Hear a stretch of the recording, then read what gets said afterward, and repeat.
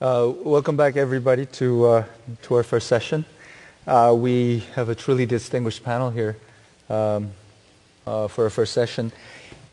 This session is designed to bring together perhaps the most experienced members in both our governments in terms of the alliance relationship, and I think this would be a great opportunity to hear about their experience, but also to have an interaction with the audience. So we'll do a quick round, and then try to open up to the audience as quickly as possible. But of course, before we start, allow me to introduce our panelists very briefly. To my immediate left is Dr. Sung-Joo. He's a professor emeritus at Korea University. For those of you who know anything about our bilateral relations and about Korea, he's one of the most respected figures in terms of our foreign policy, intellectual community, and also in terms of the practitioner. He was a professor of international relations at Korea University for many years, having trained many of the best minds, foreign policy experts in Korea. Over the years, he was our ambassador to the United States, our Minister of Foreign Affairs, especially during the first North Korean nuclear crisis. He was also served as a member of the UN Inquiry Mission on the 1994 Rwanda genocide, and served as UN Secretary General's Special Representative to Cyprus. Please give him a warm round of welcome.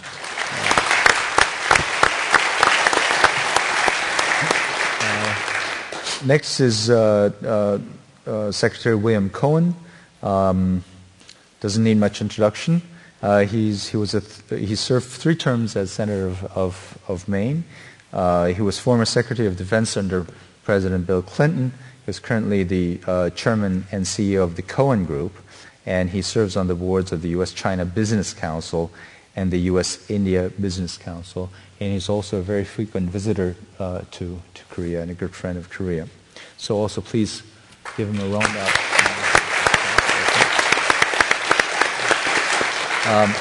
to his left is Dr. Park Jin, who is currently the Executive President of Asia Future Institute. He's an endowed chair professor at the Graduate School of International Area Studies at Hankuk University of Foreign Studies. He served 3 terms in Korea's National Assembly and was the chairman of the Foreign Affairs, Trade and National Unification Committee of the National Assembly. Again, please give him a warm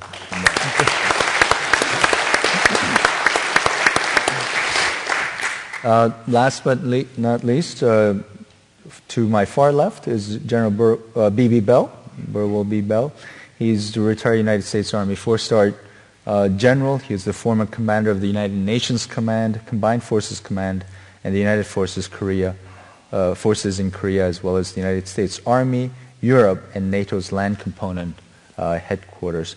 He's a veteran of the Iraq Desert Storm campaign, and he's a constant and one of the most convincing advocate for continued security relations, tight security relations between our 2 countries. Thank you, General, for coming. Please give him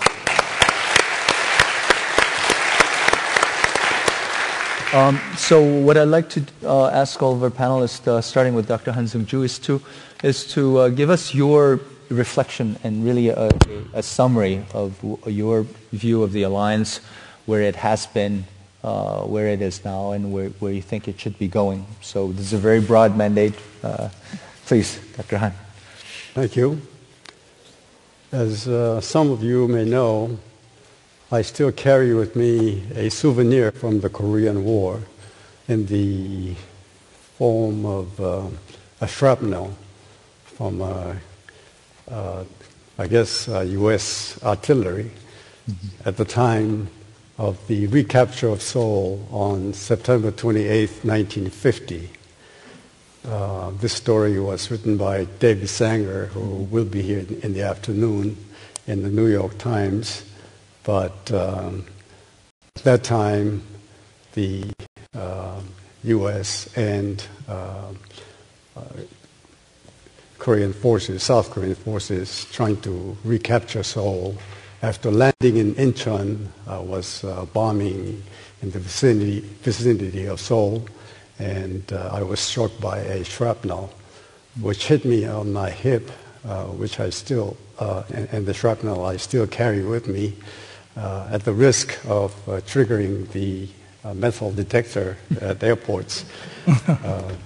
But if it had been about an inch higher, I probably would not be here today. In the post-World War II period, the United States formed alliances with various countries in Europe, Asia, and Oceania as a means of building a network of military cooperation in the course of implementing what was known as the containment policy vis-à-vis the Soviet Union. Despite the ending of the Cold War, most of the alliances formed by the United States in the post-World War II period have survived for over six decades. What were the specific reasons for the United States' decision to enter into alliance with South Korea?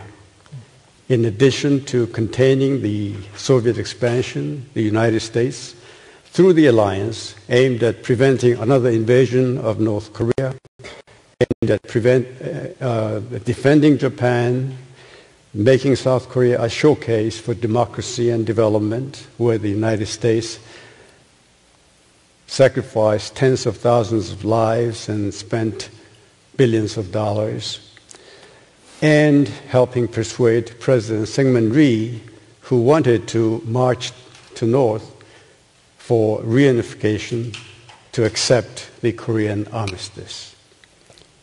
For South Korea, in addition to deterring North Korea, it wished to build and strengthen its own defensive capability and maximize U.S. economic assistance. 60 years after the formation of the alliance, the original rationale for the alliance has clearly undergone changes. Nonetheless, why are the Republic of Korea and the United States still trying to maintain and indeed strengthen the alliance? For the United States, the original purpose of maintaining checks and balances among the major powers remains valid. North Korea continues to be a security threat, now with the added elements of nuclear and missile capabilities. The need to help defend Japan through alliance with the Republic of Korea still remains germane. At the same time, peace and security in Korea are also consistent with the economic interest of the United States. South Korea needs the alliance not only for defense and deterrence vis-à-vis North Korean armed forces, but also to cope with the threats of weapons of mass destruction and bellicose policies. In the past, we did not always agree 100% on how to deal with North Korea. 20 years ago, I served as South Korea's foreign minister in the early 1990s when the U.S.'s Clinton administration held a more positive view regarding negotiating with North Korea than President Kim Jong-sam of South Korea. 10 years ago, I served as Korea's ambassador in Washington during the first term of President George W. Bush, who took a much harder line toward North Korea than his Korean counterpart. In both cases, my main task was to bridge that gap and coordinate the two allies' policies and positions. Fortunately, at present, the allies seem to be on the same page on how to deal with North Korea, what with its provocations and weapons of mass destruction programs. Even as the allies now concentrate on deterring North Korea's military threat, denuclearizing North Korea and managing peace on the Korean Peninsula, from a longer-term perspective, the alliance should contribute to bringing about peaceful unification of the Korean Peninsula and building peace in the Northeast Asian region. More specifically, it needs to do the following. One, while deterring war, the alliance should induce strategic change in North Korea and cooperate towards stability and peace on the Korean Peninsula and ultimately its unification. Two, it should be made clear that the complete resolution of the North Korean nuclear situation is a precondition for peace and stability. Three, the ROK-U.S. alliance should go beyond its focus on traditional security threats with a view to pursuing universal values such as freedom, human rights, democracy, and market economy. The alliance should mature into a cooperative partnership not only for the Korean Peninsula but also for the Asia-Pacific region and the world as a whole. And finally, the normative underpinning for the ROK-U.S. alliance is liberal democracy. Based on the shared value of liberal democracy, both the ROK and the U.S. should address and work on common agendas such as human rights, environmental protection, human trafficking and stopping piracy, counterterrorism, non-proliferation of weapons of mass destruction, etc. In conclusion, the most important accomplishment of the U.S.-ROK alliance has been that for 6 decades, it has served as anchor for stability, security, and prosperity on the Korean Peninsula, in the Asia-Pacific region, and increasingly around the world.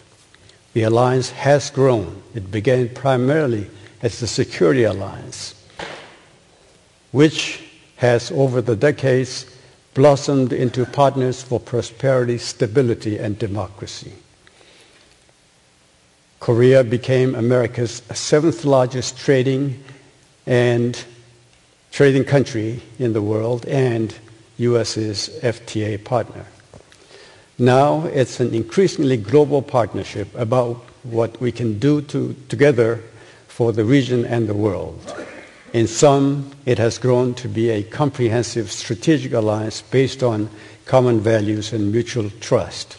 At age 60, the alliance has every reason to celebrate what it has accomplished and to grow further and to blossom more fully.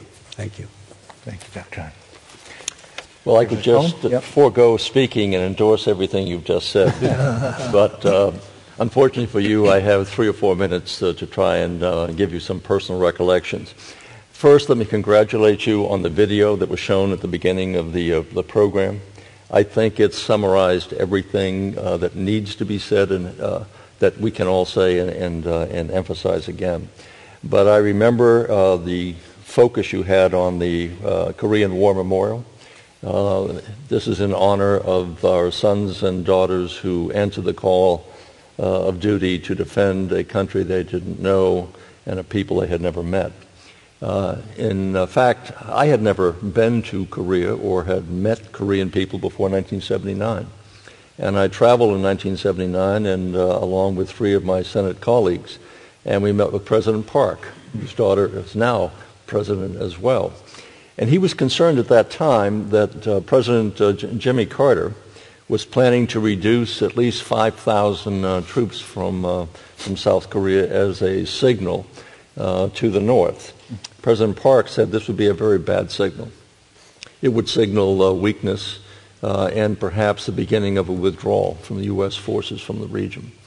We took that message, went back to the White House. We met with President Carter and persuaded him that this was the wrong thing to do at this time. And to his credit, he accepted our recommendation, overruled a campaign pledge that he had made. And I sometimes cynically say to presidential candidates, first, make no promises during the campaign. And number 2, if you make them, be sure you break them. Because many times presidential candidates make commitments that once they get into the Oval Office, they find that they were unrealistic and unwise. But President Carter did overrule his own campaign pledge. And as a result of that, the troops stayed and stability was maintained. I fast forward to 2008, and I was sitting in Seoul at a meeting with various former heads of state, and I was sitting at a table with a series of cabinet officers. And one of them had turned to me and said, this is a week before our election back in 2008. He said, if Barack Obama gets elected President of the United States, to Dick Cheney's chagrin, I might add, as we heard this morning. But he said if Obama gets elected President of the United States, it'll be, and he used these exact words, the ratification of the American dream, which I thought was an interesting way that he phrased it. And I said, why do you say that? He said, because if you can take a first-generation African-American becomes President of the United States, then anything is possible. And I said, that's true, but it's not just an American dream. It's every country's dream. It's every person's dream. And it's a Korean dream. And we talked about this morning and listened to you referring it to a miracle. And H.K. Park, who's in the audience, I think, today, reminds me that the phrase is frequently used, miracle on the Hahm. That somehow that's not inappropriate, but a inaccurate statement, because a miracle implies the work of a higher authority. And of course there is a higher authority in the universe, but the miracle, if you use that phrase, is inappropriate because it was really the South Korean people who built the country that is there today. It's the people who invested their time and energy and intellect into building the first-class companies in the world in electronics and construction and shipbuilding and automobiles. So, who have produced a democracy which has the first woman president in South Korea. So not miracle, but really industry, integrity, dedication that has produced this country that is now the 13th largest economy in the world. Think about that, from the total devastation that took place 60 years ago to become one of the top nations in the world economically. That's truly astonishing. I also found myself in much of the agreement of what former Vice President Cheney was saying today in terms of my concerns about what is taking place as far as our military capability, because I think the sequester, which has now become almost seen as the new normal, has very dangerous long-term consequences for the United States. And I do recall that even though Vice President Cheney was critical of the Obama administration, I thought that the decision to send B-2 bombers and F-22 aircraft to Korea recently, to send a signal to the North Koreans to begin with, but also to the South Koreans that this is the capability we're prepared to bring in the event that Kim Jong-un doesn't climb down off the tree on which he was cutting off every rhetorical limb, and thereby creating a very, very dangerous condition that the United States was prepared to send whatever we have in our inventory to defend the South Korean people. And so the flight of those B-2s and F-22s and accelerating our deployment of air defense systems to Guam, etc. Very important to the South Koreans, who may have become a bit apprehensive, as we talked about a moment ago, about seeing those aircraft come. But it was a good signal to the North Koreans, to the Japanese as well, that we have their backs in the region, and especially to the Chinese.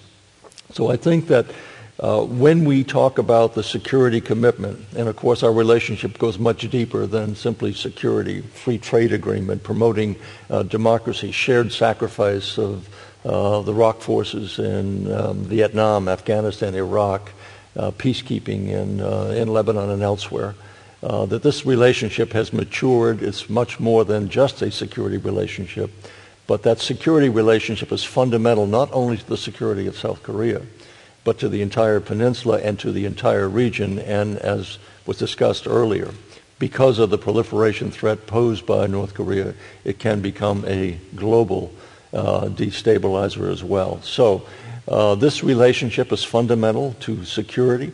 And as we all know, when there is security in a region, it has the opportunity to prosper because capital will invest. And if it's unstable, then capital will take flight. And so our presence in the region and the symbol of our commitment and the substance of our commitment has to remain strong.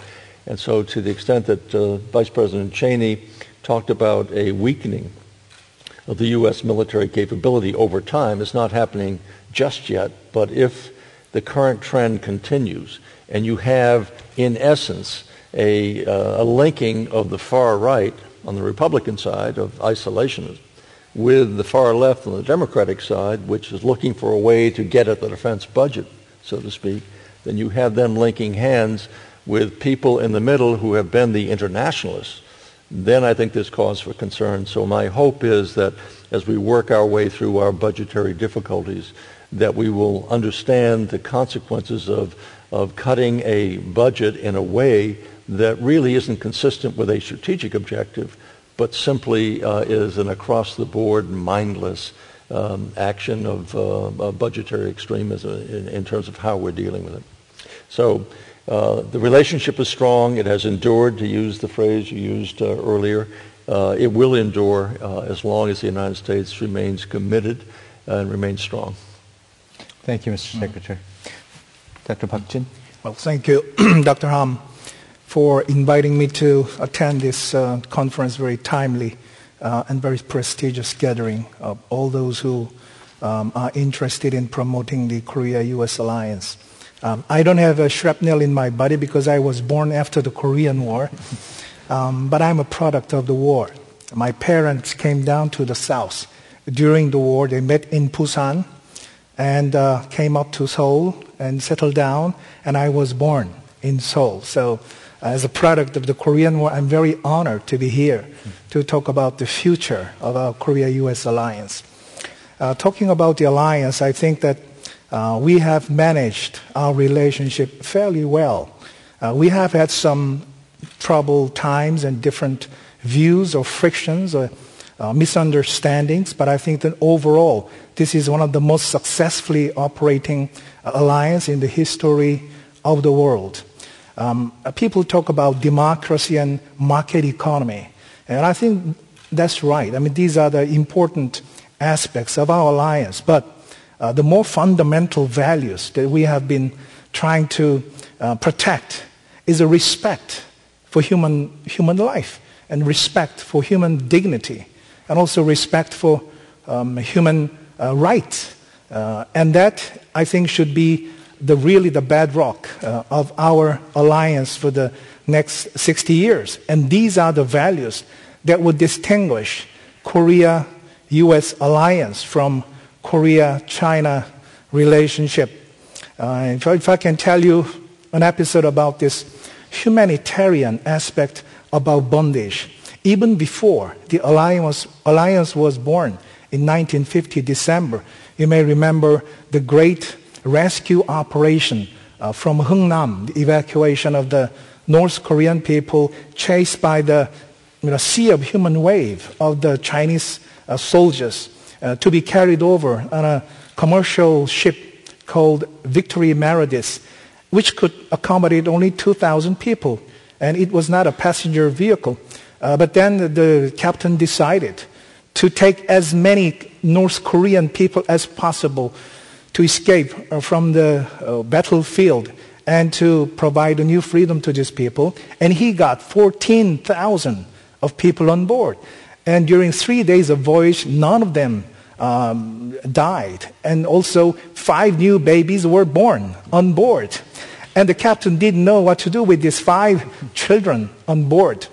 So he gave the name Kimchi 1, Kimchi 2, Kimchi 3, Kimchi 4, Kimchi 5. And I met one of them, Kimchi 5, in a small island called Koje, who is a veterinarian. He takes care of all the troubled animals in the island now.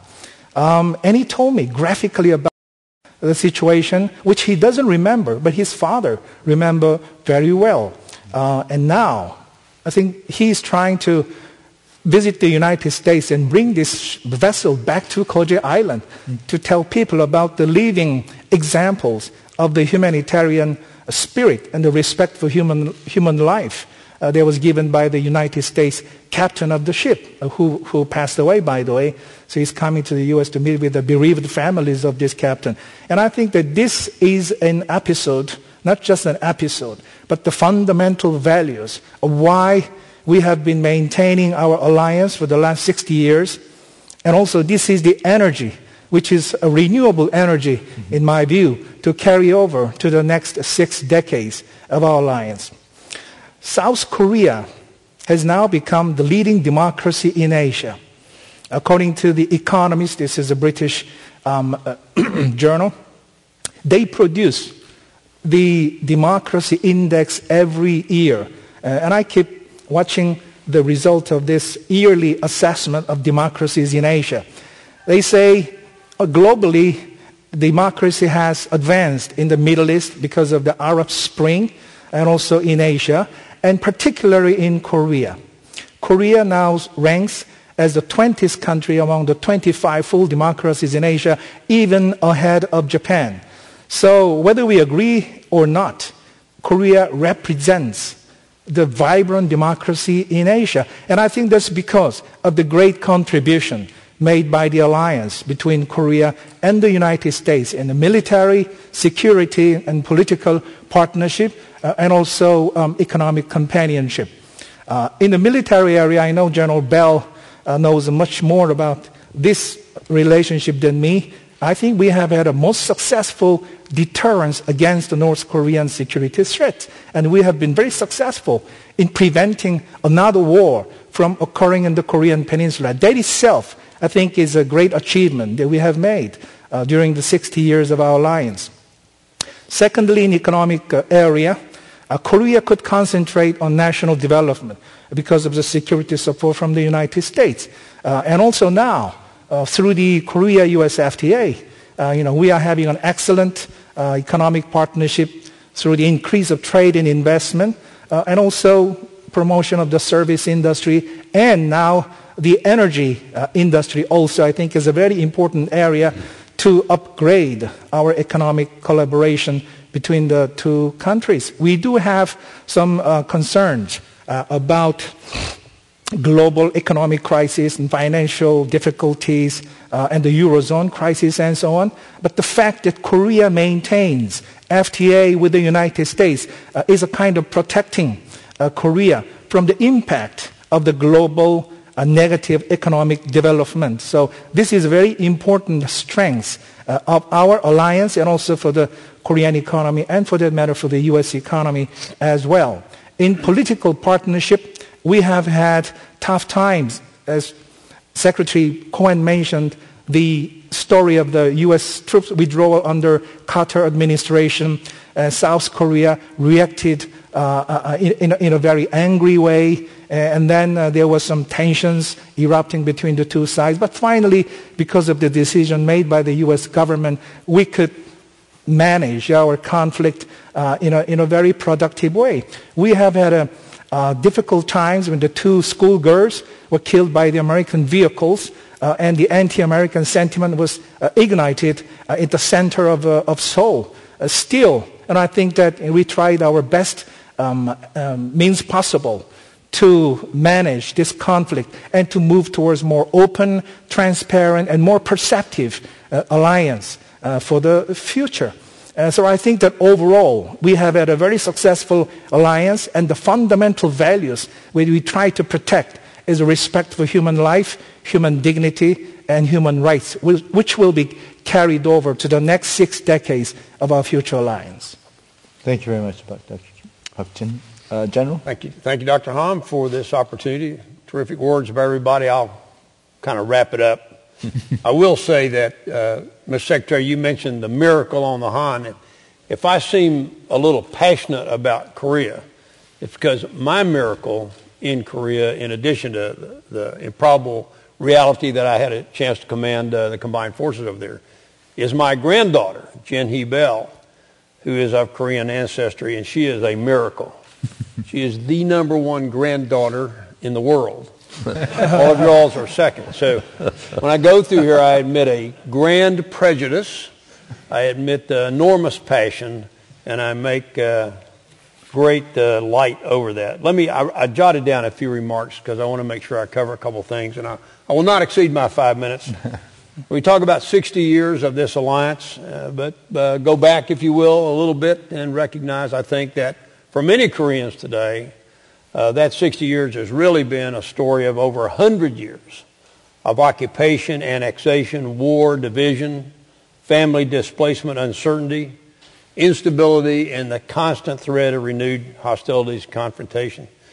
It's a story of a people being surrounded on the west, on the north, and indeed on the east in their minds. And it's a story, of course, of great grit, perseverance, bravery, love, commitment, personal and national pride, as we've said, stunning economic accomplishment and entrepreneurial achievement.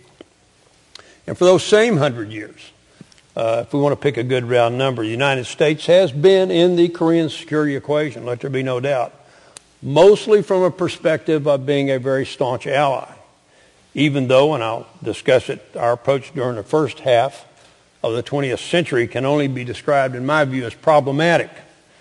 And of course, Dean Acheson's famous or infamous 1950 speech for the National Press Club in this very town, wherein he defined our early Cold War defensive perimeter, is still viewed by many Koreans as surely giving strong impetus to Pyongyang and to Moscow to initiate hostilities, to reunite the peninsula as a communist state.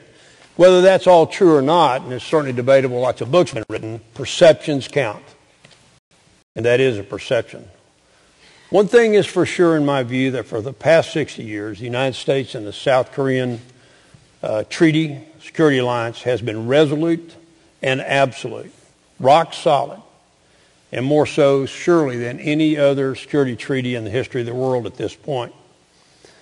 Whether on the peninsula itself, and others have said this, or in an incredibly strong alliance around the world, Vietnam, Desert Storm, Kosovo, Iraq, Afghanistan.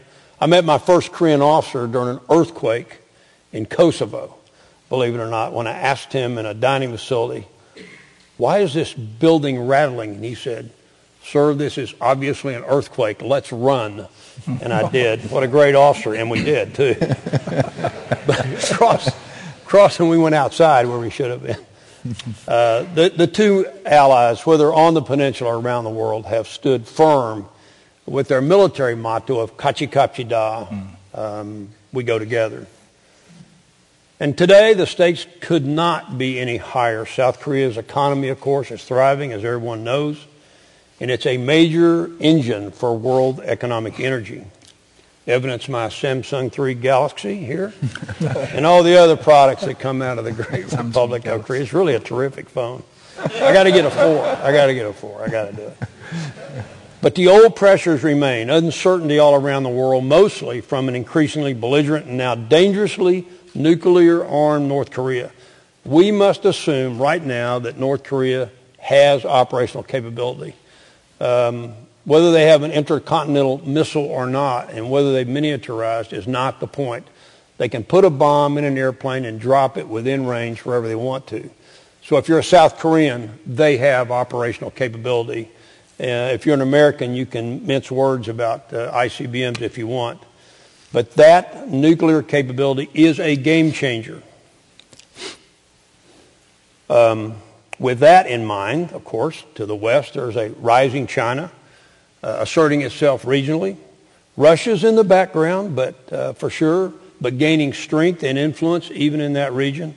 And of course, unfortunately, there's the age-old bickering between good friends to the east in Japan that is not yet resolved, and which certainly North Korea plays to the hilt. So to achieve continuing stability and prosperity, now is not the time for the United States government to send any signal of change in commitment, the slightest signal of less in commitment, no matter how unintended. Remember, perceptions matter. The slightest signal of less in commitment can and will be misinterpreted in Pyongyang, in Beijing, in Seoul, and yes, right here in Washington, D.C. In my view, the United States must firmly inform all the parties in the region that as long as we are welcome and wanted by the Republic of Korea, the United States is there to stay, and that area represents vital national interests for the United States, and those interests are at stake. This is why I've dramatically changed, for me at least, my position on the issue of OPCON transfer. It is not about the incredibly effective South Korean military and the competency of its generals and its admirals. This is without question. It is about, and solely about, a nuclear-armed North Korea.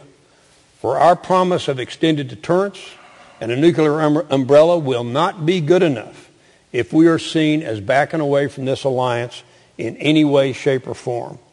We have to be in it. We have to lead it to retain the confidence that we are willing to win it. The United States should not signal that it's backing away from its security commitments or its guarantees, as I've said, in even the slightest way. This is, in my view, our Acheson moment of 2013. We must be careful.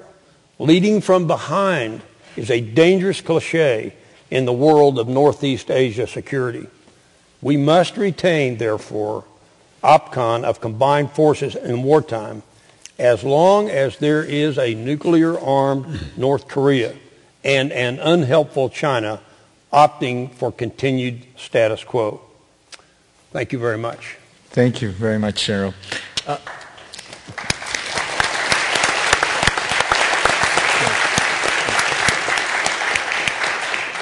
Very quickly, one more round. All of you have mentioned and have actually lived through a very difficult period in the alliance, despite where we are now. And maybe it's perhaps because we have been through those difficult times that we are able to be where we are. But what do you think is in the future? If there's one thing or a couple of things that comes to mind that we need to avoid, given your experience in the difficulties in the bilateral relationship, what do you think would be some of the factors that we need to be on the lookout for? Dr. Park. Yep. I agree with General Bell that the successful mechanism that we have been enjoying through the Combined Forces Command in safeguarding peace and freedom on the Korean Peninsula should be respected and should be operated as long as the North Korean security threats present a very serious concern for our national security. So I would suggest that perhaps by reassessing the security situation on the Korean Peninsula posed by the protracted challenge of nuclear and ballistic missile proliferations, we need to reassess the situation and perhaps need to reschedule the scheduled transfer of the OPCON military operational control in the Korean Peninsula. But I'm more concerned about the nuclear agreement, the revision of the nuclear agreement, the so-called 1-2-3 agreement. The Korean position is that we need this revision because of the pressing need for securing our energy to move on with the advanced economy in Korea. We need a stable supply of nuclear fuel. Either we need to buy or we need to reprocess in Korea to run this peaceful nuclear power station. We also have environmental reason too, that how to dispose the accumulating nuclear waste coming out of the 23 nuclear power generations is very important and serious issue to be resolved. And also commercial and industrial necessities and demand make us think that this agreement, which has been here for 4 decades, should be revised to create a mutually beneficial and more advanced and transparent agreement between the two sides. I know American concern coming from the non-proliferation principles.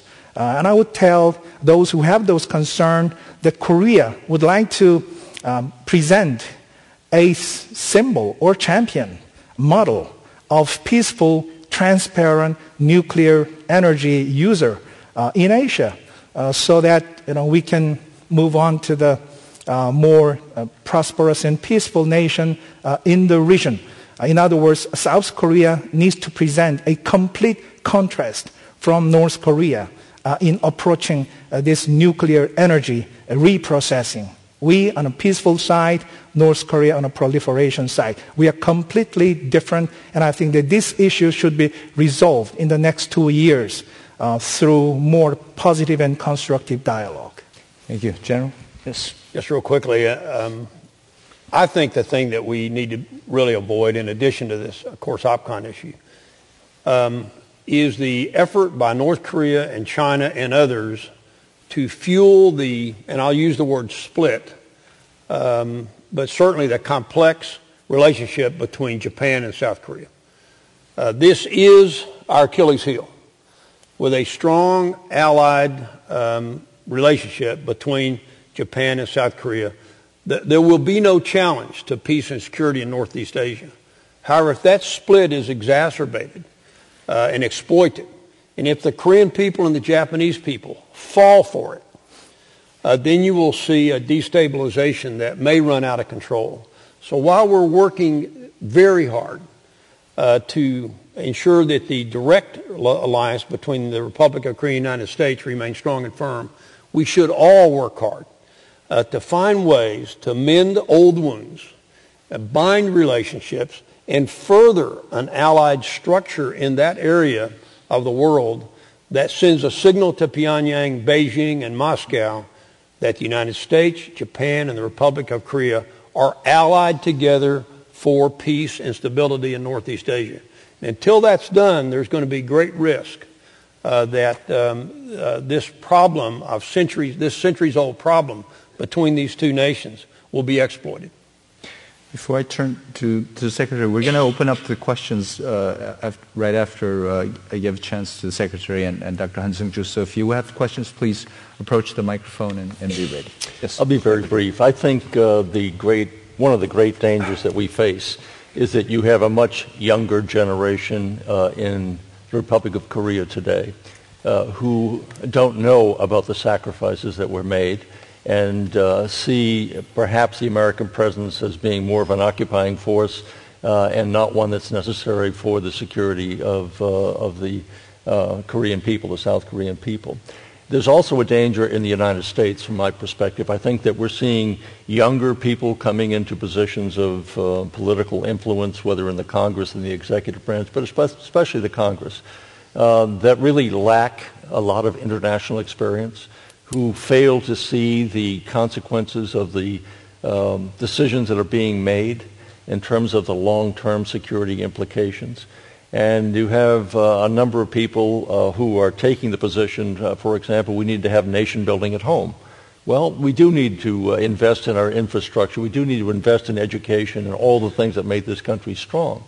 But the notion that somehow we can walk away from the world is pretty, it's a folly, because the world is never going to walk away from us. And yet there's this sentiment that we have to try to discourage, that somehow those in the middle who have been really carved out of a political process, so you're on the right or you're on the left, and the so-called internationalists are disappearing. And that's one of the great dangers I see in our political system, and also one within the Korean peninsula as such, that the sacrifices that have been made in the past and what South Korea has, how it has emerged from total devastation to what it is today, that the quest for peace will be seen as something that is idealistically to be pursued at the expense of failing to understand the mistakes that have been made in the past. So I think it's a political vulnerability that we both suffer from. Thank you, Mr. Secretary. Dr. Han? Well, there are, of course, many challenges, but I would like to echo what Secretary Cohen just said about the domestic politics and sentiments. In the case of Korea, I think there is the element of what I would call nationalism, and in this case, particularly expressed by the younger generation. And in the United States, it's the other side of internationalism, which may be described as isolationism, which has been, of course, existent in the U.S. For centuries, but now it may be reappearing in earnest. And so given the fact that the ROK-U.S. alliance is a very peculiar one, if you think about it, it is its primary counterpart, or its primary object is North Korea, which is, in fact, a part of Korean nation. And so whenever there is a reconciliation between North and South Korea, immediately there will be a doubt arising about the usefulness and rationale of the U.S. alliance. And this, in fact, happened during the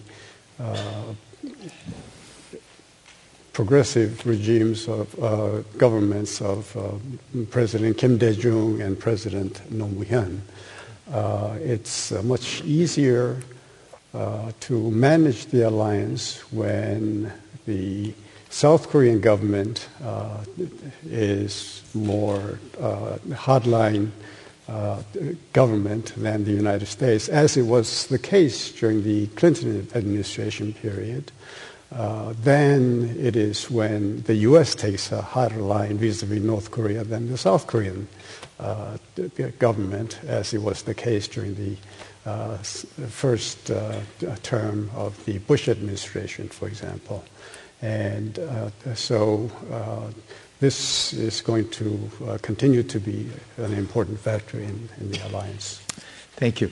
We have many people who want to ask questions. Why don't we do this? Why don't we just take all the questions and we'll give you quick round. So let's start with General Yamaguchi, please. Thank you very much. Thank you very much for all the panelists. My name is Noboru Yamaguchi. I used to spend 30 plus years in Japanese military and retired. And I'm teaching history at the National Defense Academy. Just I want to make just one point as a Japanese.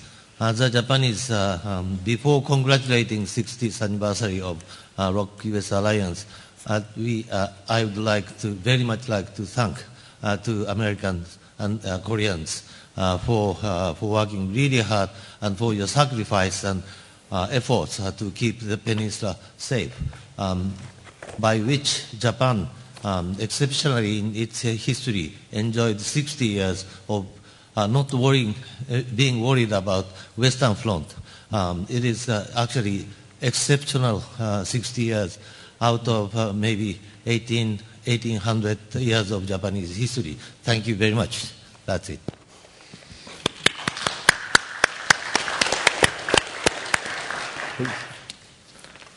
If you would speculate a little bit about likely future relations as they evolve and maybe change between China and North Korea, and how those potential changes might affect U.S.-Korea relations. Okay.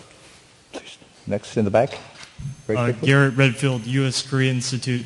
My question is specifically for General Bell. With regards to U.S.-Korea relations, one of the critical issues that doesn't really get reported on is the handling of U.S. crimes committed against South Korean citizens, more specifically the raping of South Korean women.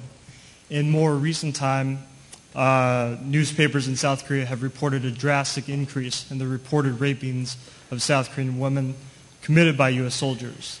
So with that in mind, I would be curious to know during your tenure how you handled what kind of policies you implemented to combat the issue and what sort of future policy recommendations you have, if that even includes renegotiating the SOFA agreement. Okay. Dr. Nixie, and then the last question. I'm Larry Nix from CSIS. To General Bell, on the OPCON transfer, we know there was a postponement from the 2012 commitment to separate the commands and do away with the CFC. And I understand that as an alternative to separating the commands in 2015, there is an idea that's being discussed about retaining the CFC, but placing the commanders, the commander of CFC and his deputy, on a rotational basis between a South Korean commander and an American commander. In other words, they would switch positions every 3 years or so to replace the present situation in which CFC has a permanent American commander. Now, two questions in terms of the workability of that kind of plan. First of all, since World War I, the U.S. Army has had the so-called Pershing Rule, that it would never place itself under a foreign military commander.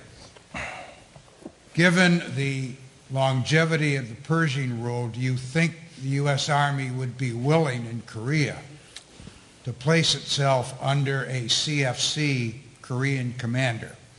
And secondly, would a Korean commander of the CFC, again on a rotational basis, be a workable structure given the fact that many of the U.S. military resources that would be committed to Korea in the case of a war really come from offshore, from Japan, from Guam, from Hawaii, from the U.S. West Coast.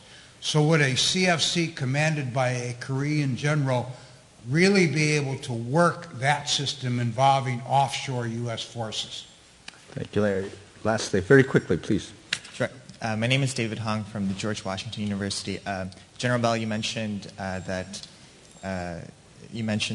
generation's actions at the moment and the need to maintain U.S. troops in Korea. To a politically diverse Korean public, what do you think the public diplomacy challenges are in terms of driving this message home?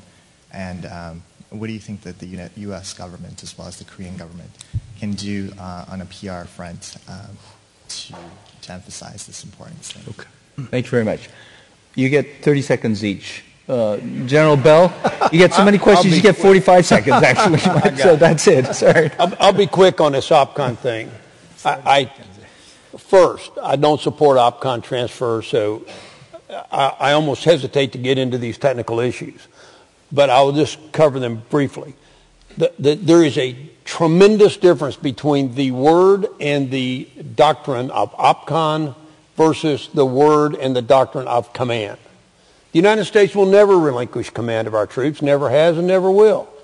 But we do routinely place ourselves under the operational control of other commanders in other nations. We've done it for years.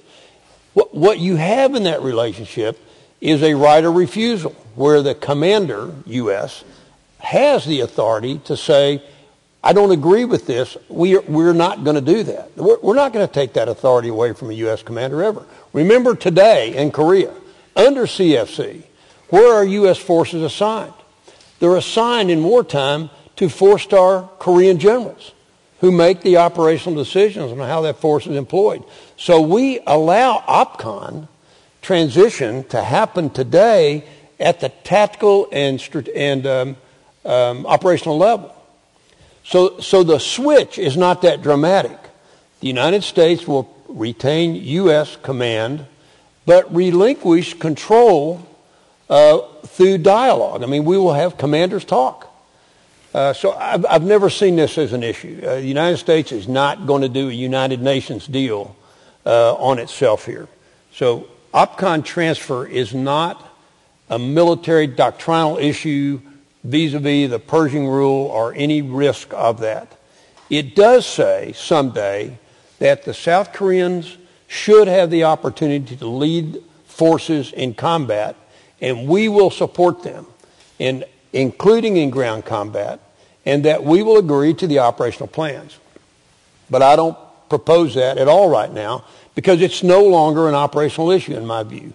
This is a strategic issue and a policy issue about commitment and resolution in our alliance. So I'm not in favor of OPCON transfer.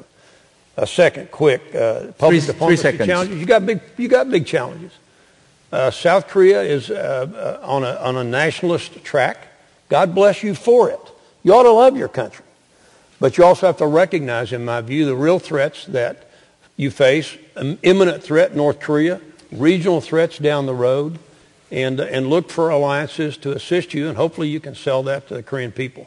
It gets back to the issues that I think have been raised here about younger generations not realizing the dangers of war as clearly as those who perhaps have made those sacrifices.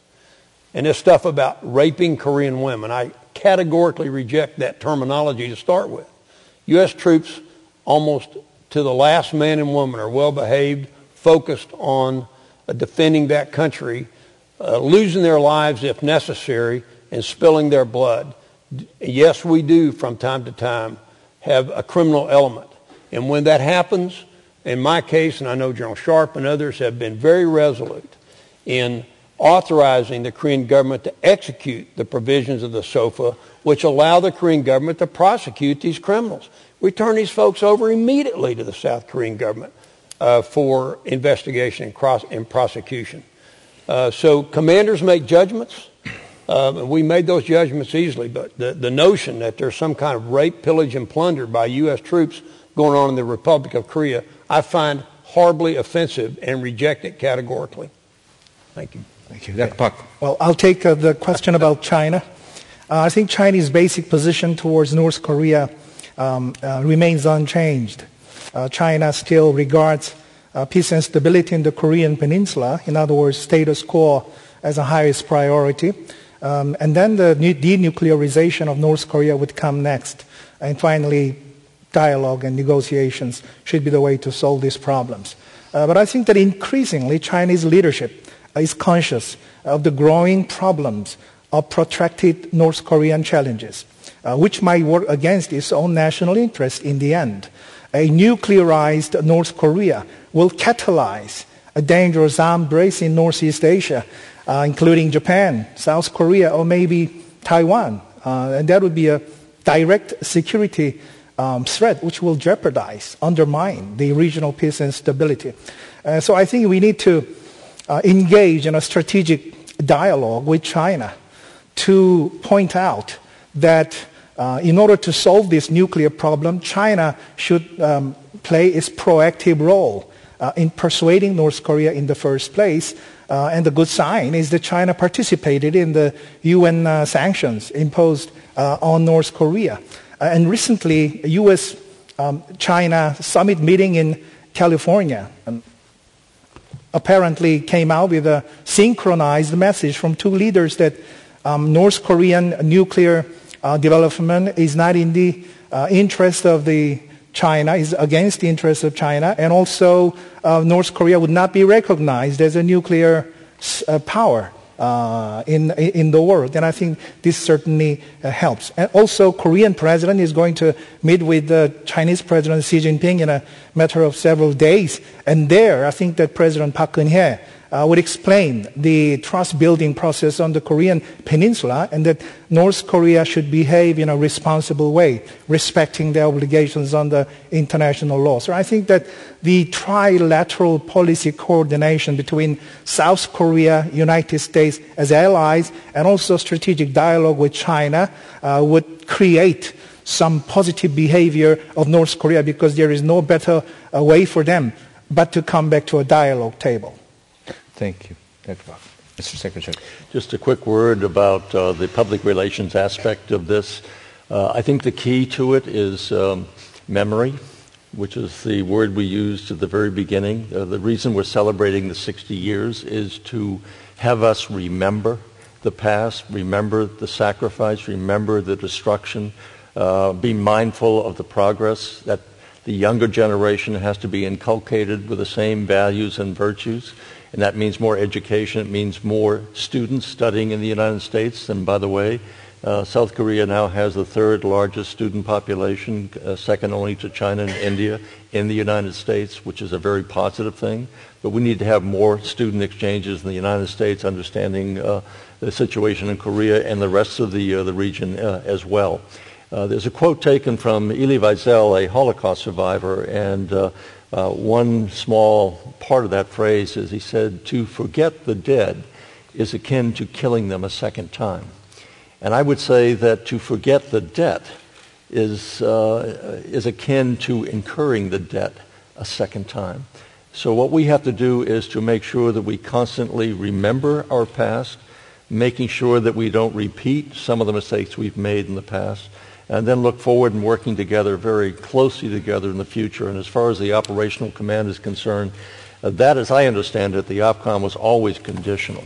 Namely, it depended upon the circumstances that existed in terms of capability. And that's not something that's fixed in stone, but rather is open to extension for however long is necessary. But back to the education is going to our young people and reminding them of what has taken place in the past and how we move forward. Thank you very much. Dr. Han? Just one quick comment on the issue of China factor on U.S. ROK alliance. I don't really see any possibility, even in the long run, that the U.S.-China relations or South Korea-China relations will affect the alliance in any fundamental way, even though China may have some views on some issue aspects, such as missile defense, U.S. nuclear extended deterrence, or where the U.S. troops are stationed in the Korean Peninsula and so on. Even as the U.S.-China relations evolve and South Korea-China relations evolve, I don't think it will fundamentally affect the alliance itself. Well, thank you very much. I'm sorry the time is so short again, but please join me in thanking this wonderful panel. Okay. Joe Bell.